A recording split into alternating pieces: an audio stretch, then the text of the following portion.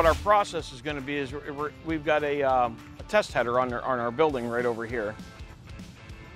And we're going to hook our 2.5-inch fire hose up to that test header. And then we'll run them out to these devices here called a hose monster.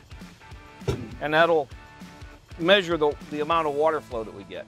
So there'll be a lot of water flow, upwards of 2,000 gallons a minute. This is a platform that we'll use, and we'll stack each one of these right up here so that we don't have to worry about the monster, the hoses moving around and so on. This is a cone that we use. It's an inch and 3/4 orifice, so we know exactly how much water is going through there.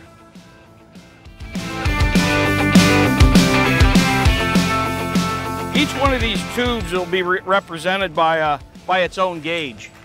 So we'll know exactly how many gallons a minute flowing out of each one of those devices.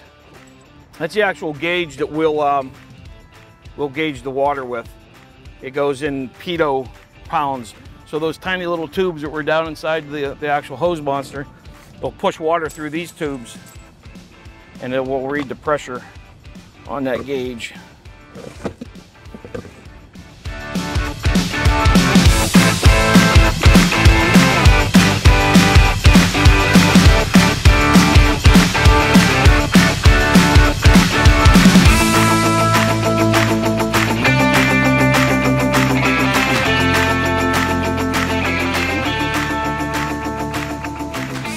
Now, if your plumbing system's not working, somebody will let you know rather quickly. You know, if your heating system's not working, you're gonna know it's a little hot, a little cold. Well, your building's never just a little bit on fire, you know?